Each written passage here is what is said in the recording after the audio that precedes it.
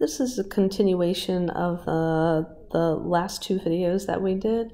We're still working with equations that use quadratic methods to solve. So we're going to start off with rational exponents, an equation that has rational exponents. I want you to notice that this exponent for this one, 1/3, is half of the exponent for here. So we can use quadratic methods just like when we had x to the 4th minus 3x squared minus 4 equals 0. We said because the exponent of 2 is half of the exponent of 4, it's a trinomial. It looks like a quadratic. So we're going to use quadratic methods to solve this as well. So whenever I have some weird exponents like to powers of 4 or to rational, like a rational exponent, I hope that I can use the zero product property when solving. So for this one, let's see if we have factors of -4 that add to -3. And I think we do. I think -4 and +1 add to -3. So when I factor this, my middle term, remember, goes into my factors. So I get an x to the 1/3 minus 4 times x to the 1/3 plus 1, and that equals 0. So remember, we just set our factors once we factored, and all of our factors are prime. We just set our factors equal to 0 and solve. So I'm going to take my two factors, I'm going to set them equal to 0. So I'm going to add 4 to both sides. So I get x to the 1/3 equals 4. So now the question is, how do we get rid of this 1/3? Well, we learned previously that x to the 1/3 means the cube root of x. What would you do to both sides of this equation to solve? Well, I would cube it to get rid of the cube root. So I'm going to cube both sides, and I get x equals 64. All right, so what do we get for the other one? Well, we're going to subtract the 1 from both sides. So x to the 1/3 is -1. So I'm going to change this into a cube root. And then I'm going to cube both sides to get rid of my cube root. So cubing -1 means I'm multiplying it 3 times. So I get a +1 times a -1. So that's going to be a -1 still. So I get 2 answers for this equation. All right, so let's do this one. This is where I'm going to use U substitution. This is something I had mentioned in the previous, like 2 videos ago, but we didn't use it. So U substitution. So I'll show you why that makes it easier. Okay, so again, we're always going to be looking, is the exponent on this term half of the exponent on this term? Yes. Are these two terms exactly equal? Yeah, they are. So we can use quadratic methods. But in this case, we don't have just a single term base. We have a binomial that's a base. So I'm going to say u equals 2x minus 4. And so when I substitute it in, I get something that looks much easier to solve. So now I'm going to be looking for factors of 15. Let's hope that we can factor this, that add to -8. Do they exist? -5, -3. I believe they do. So now this is going to be u minus 5 times u minus 3 equals 0. But I was not asked to solve for u. This equation is asking me to solve for x. So this is where I'm going to substitute u back in. So I get 2x minus 4 minus 5 2x minus 4 minus 3 equals 0. and I'm going to combine my like terms, so I get 2x minus 9 times 2x minus 7 equals 0. So now I'm going to set both of my factors equal to 0 and solve. So I add the 9, I get 2x equals 9, and then I divide by 2. So I get x equals 9 halves. Here I'm going to add my 7. So I get 2x equals 7, and then I'll divide by 2. So I get x equals 7 halves. Now, use substitution makes your life a lot easier. Okay, so here we go again. The exponent here is 1. The exponent here is half the exponent here. And my bases are the same, so I'm going to use substitution, say u equals x minus 6, and rewrite this in terms of u. And then I'm going to hope that it factors, right? I'm going to look for factors of 12 that add to negative 8. And I think that's negative 6 and negative 2.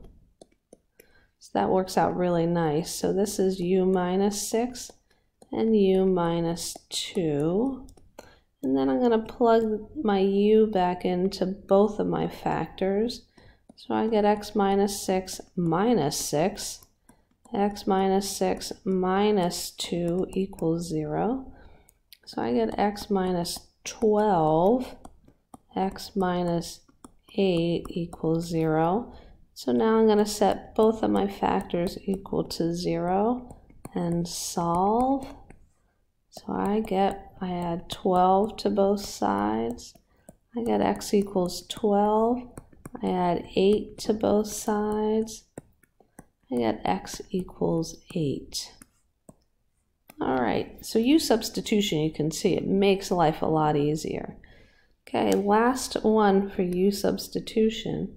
Again, that exponent is half of this one. My bases are exactly the same. So I'm going to say u equals 2x minus 2. So this is u squared minus 6u equals negative 5. But what do I know about quadratics? I really need to move that negative 5 to the other side, so I'm going to add it to both sides. So I get u squared minus 6u plus 5 equals 0. I'm going to look for my factors that multiply to 5 and add to negative 6. I know that's negative 5 and 1. So I factor u minus 5, u minus 1. And now this is where I substitute u back in. I get 2x minus 2 minus 5, 2x minus 2 minus 1. So when I combine my like terms and my factors, I get 2x minus 7, 2x minus 3. I set both of my factors equal to 0 and solve. So I'm going to add that 7 and then divide by 2. X is 7 halves. Here I'm going to add my 3.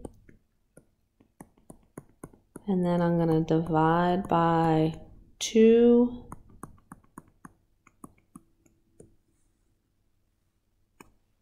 Final answer. Okay. These problems you did way back in chapter 6 again. So we're going to factor this by grouping. It has 1, 2, 3, 4 terms. I typically like my polynomials in standard form, so I put them in order. But you don't have to when you group.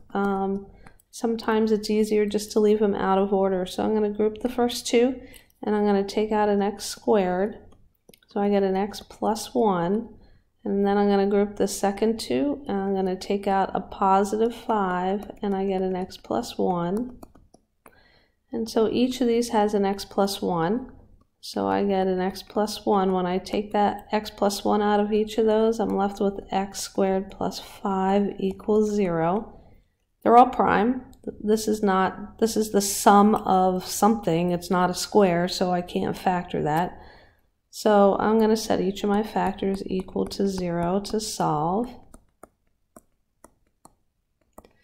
The second factor has an exponent of 2, so I'll get 2 answers there. So for the first one, I'm just going to subtract 1 from both sides, and I have a nice answer. For the second one, I'm going to subtract 5 from both sides, and now I have to take the square root of both sides. And don't forget your plus or minus, or you will not get 2 answers. And when you're finished, remember the square root of a negative number is imaginary. I take my I out. 5 is prime, it doesn't factor anymore. So I get 2 answers here, positive I radical 5 and negative I radical 5. And then I get negative 1, which means I have all the answers I need, the 3 answers that they tell me I should have. And this is our last example here. Again, I'm just going to put these in order, and I'm going to use the same strategy, factor by grouping. Okay, so I'm going to group the first 2 terms and take out an x squared, so I get an x minus 3. And then I'm going to take the second 2 terms and factor out a positive 1. Remember, you can always factor something out, whether it's a positive 1 or a negative 1. So I notice these are the same, so I'm going to factor the x minus 3 out. And when I do, I get x squared plus 1. So now I notice all my factors are prime. They do not factor anymore, so I'm going to set them equal to 0. So I'm going to add 3 here. So I get x equals 3. So here I'm going to get 2 answers. So beware, you should get 2 answers. X squared equals negative 1. And now I'm going to use my square root property, so don't forget the plus or minus. X equals, what's the square root of negative 1? I. So I have a positive I and a negative I, that's 2 answers, and a 3. So that's 3 answers, and I was supposed to get 3 answers. Okay, so that's how you should do your homework worksheet.